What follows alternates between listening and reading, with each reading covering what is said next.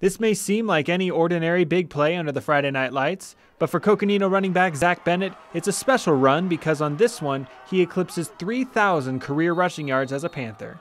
Bennett was pulled up to varsity as a sophomore and quickly earned the nickname with Coconino's former head coach Mike Morin. He's an exceptional athlete. I call him McCaffrey after the great running back out of Stanford University all the time. As a sophomore, Bennett rushed for 1,210 yards, and as a junior, he rushed for 1,753.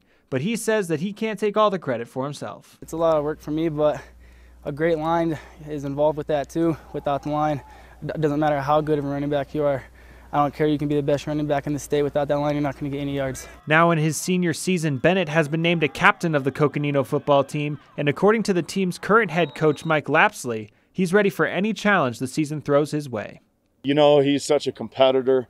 I think he's going to rise in every way, shape, and form that I ask him. He's going to do everything because he's about this team and about our team's success. Even though he has surpassed 3,000 career rushing yards, Bennett has not attracted interest from any Division I programs, but he's still hopeful that he'll be able to prove himself at the next level.